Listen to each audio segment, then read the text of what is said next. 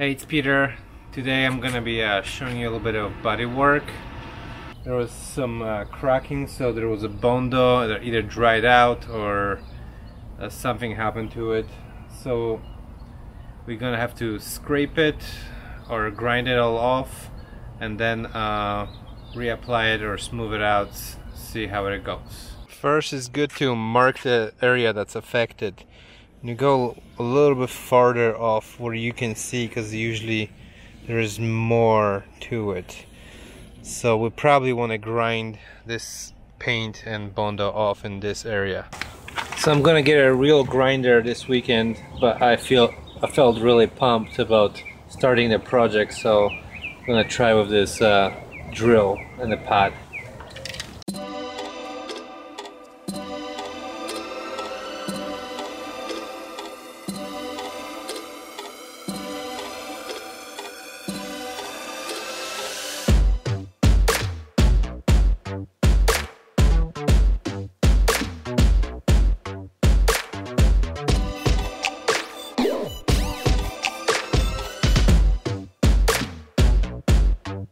Okay, for now we're gonna wash it with alcohol and spray some primer on it, sealer, and then I'll get a real grinder, grind it one more time, and then we can put some Bondo on it.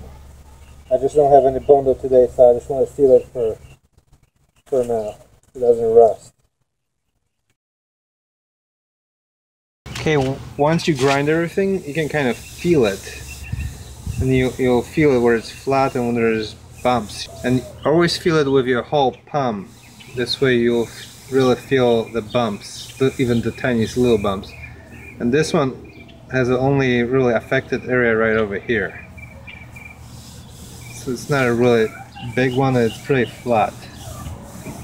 So we're just gonna apply some Bondo here and then shave it off, but for now I'm just gonna seal it so it doesn't rust.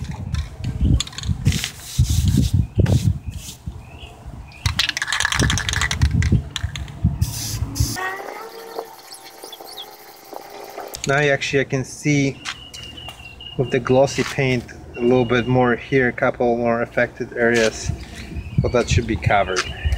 First, see if we can beat it up a little bit, one of the spots with the hammer, and this. Usually use a metal piece, but I don't have it, so I use a stone, so when you hit it from the bottom, it kind of doesn't let the hammer push the metal too far.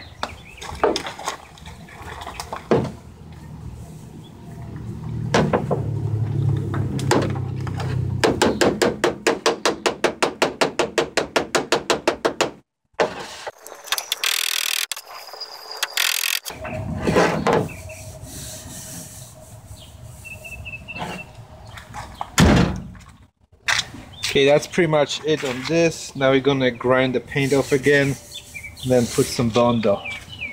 Okay, I got a new grinder, a pretty rough paper, because you wanna have a nice and rough metal so the Bondo sticks good. Okay, so with Bondo I found that the easiest way to mix it is to make a kind of pancake shape, and then with the hardener you do just a line. But it kind of varies on temperature outside, because Bondo will dry no matter what. Even if I didn't put a hardener, after maybe a year this will be dry. It's not like epoxy, so it will dry. This just speeds up the process. If you put too much, it will harden really fast, and too little, it will just take longer. And the hotter it is, the faster it works too.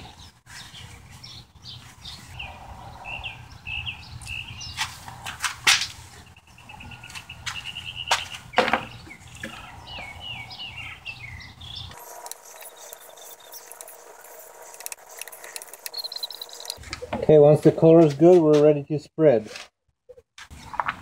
And you want to spread kind of nice and thin and even.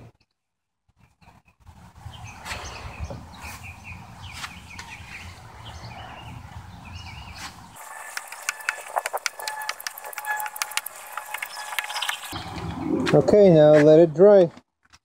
So I like to work with files and some sandpaper. But the bigger spot you gotta fix, the bigger sandpaper area will need. So sometimes you can get like a 2x4 and stick these sandpapers together so you can evenly shave it down. Sometimes I'll use some power tools, but with power tools, watch out, they may dig in too deep. And basically you'll take this almost all the way down to the bare metal. Actually, some of the areas will be bare metal, and the areas that are lower than those areas, you know, those are the filled areas, and that should be fine. You may actually do couple layers of Bondo. So it depends on how it goes.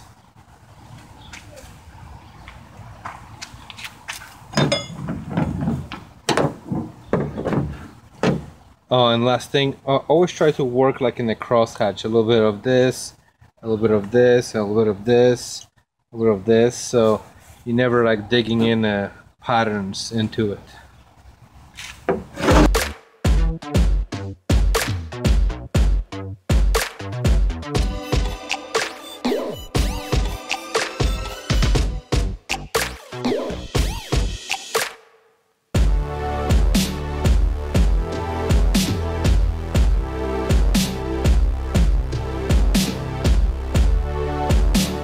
So this looks pretty flat, but there is a nice test you can do with a pencil. So you put little swirls wherever you hit the Bondo.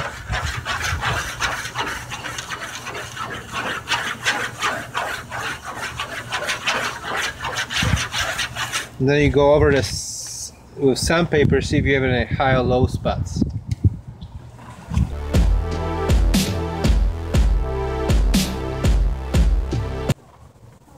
Okay, that looks pretty smooth. We just found a little bump over here, so I'm gonna have to grind it out and put a little bit of Bondo on this. Okay, made a couple touch-ups with the Bondo for final sanding. There's a neat trick for the Bondo so it doesn't crack in the future. You can paint it first before you prime it with like a silver paint. The silver paint will protect it from UV rays, because that's really what usually kills the Bondo. It's, you know, excessive sun. Okay, so we sprayed the silver over the Bondo and waited 24 hours to dry up, because if sometimes different paints will have different chemicals in them, and if you spray another color over the first one, you may actually start kind of cracking.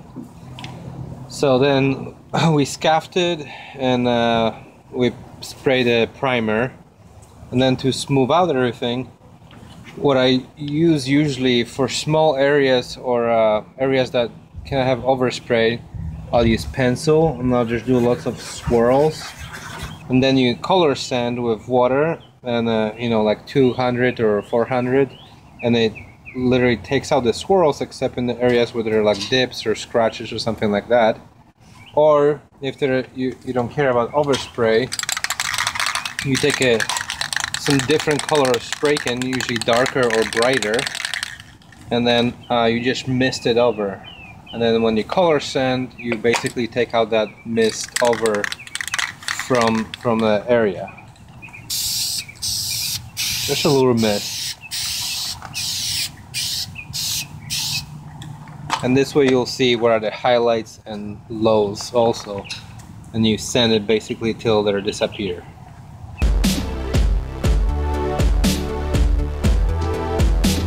So after a while you can see what are the highs and lows, because the highs, well, the red paint or whatever your marker was disappears, but the lows will have still on there, and you just keep going and sanding it till either it's gone and it's all solid color, or you got through the primer, in which point you add a little bit more if it's just a thin, or if it's a big hole you gotta actually put some more Bondo on it, and you can put Bondo straight on the paint. I mean, you gotta scuff it a little bit and then put it on, but you should have a smaller section than before, and you keep going until it's all done, and then put a sealer primer on top of that.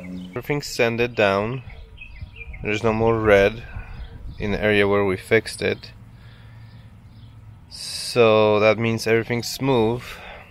You may see different colors once in a while, but that's fine as long as there's no red. It means all it's smooth. And now you can paint it.